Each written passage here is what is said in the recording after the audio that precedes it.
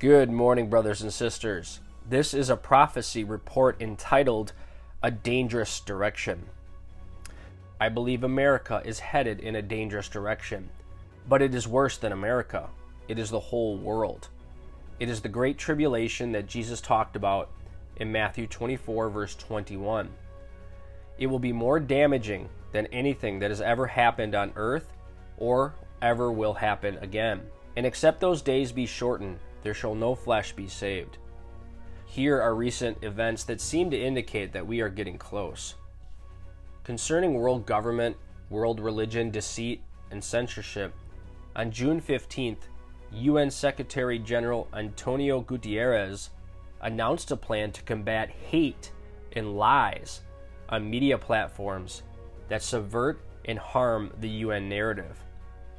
Critics say Guterres wants every nation to establish a group to silence anyone and everyone that disagrees with the UN. It is a plan to force everyone on earth to comply with the UN Code of Conduct, sometimes called a global ethic. It will ban freedom of speech, freedom of religion, and any other right to disagree with the UN on climate change, gender equality, LGBTQ issues, public health issues, or whatever the UN decides is global law.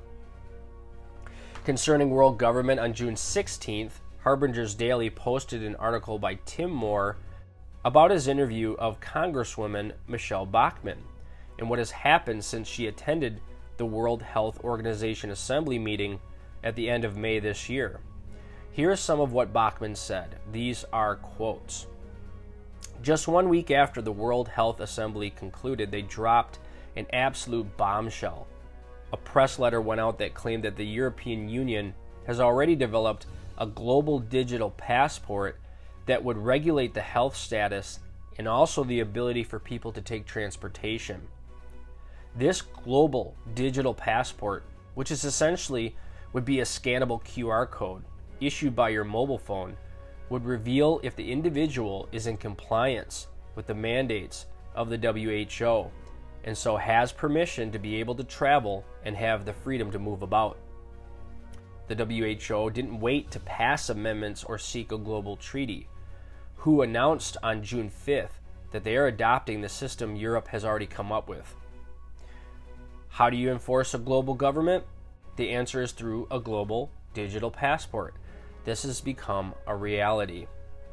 The WHO announced that once it takes control over the European digital passport, this will be the first building block, presumably soon followed by merging your digital currency and digital records as well. Your entire life will eventually be merged into a single digital QR code. When will the mandated global digital passport become effective? June of 2023. In other words, right now. This global digital passport is right now in effect. Moore and Bachmann are very reliable people, and we are seeing global government beginning to come to pass now. There is an effort to speed it up, and people need to be rapture ready. Concerning wars and rumors of wars and the use of nuclear weapons during the tribulation period, Russia has threatened to use nuclear weapons in Ukraine. Russia has confirmed that it has sent nuclear weapons to Belarus, and more are on the way. Korea is testing ballistic missiles that can carry nuclear weapons. Iran is enriching uranium and trying to develop nuclear weapons. Saudi Arabia is demanding approval to build nuclear weapons in exchange for signing a normalization agreement with Israel. The accuracy of the Bible is amazing. Concerning an economic collapse, the U.S. Treasury announced that America's national debt topped $32 trillion on June 16th, and it will continue to rise. On June 19th, it was reported that Biden wants another $600 million to combat climate change. Concerning Jews in Judea fleeing into the wilderness at the middle of the tribulation period, on June 18th, the Netanyahu government passed a bill that will immediately take effect and greatly speed up the construction of houses in Israeli settlements in Judea and Samaria. In Bible terms, the fig tree is putting forth leaves, and it is a clear sign that the end of the age is approaching. The U.S. immediately said it is deeply troubled because it will make the two-state solution, the division of Israel, more difficult.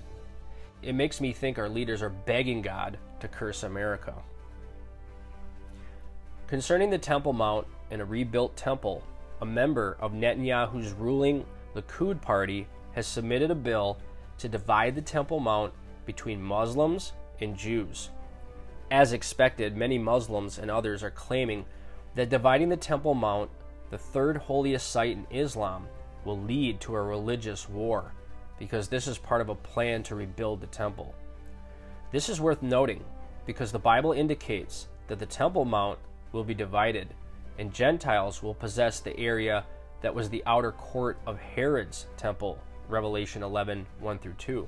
Concerning a one-world currency and a cashless society, on June 19th, the managing director of the International Monetary Fund said, in my words as I understand it, the IMF is working on a global digital cashless trackable system. The IMF believes that many different nations, each having their own different CBDCs, that is good only in their own nation, is a bad thing. The IMF believes a system that will allow every nation to use their CBDC on a global scale is a good thing.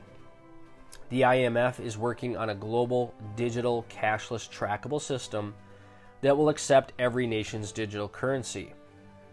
One digital cashless system that will accept every kind of CBDC on Earth and allow people to buy and sell all over the world sounds much like a one-world digital cashless society.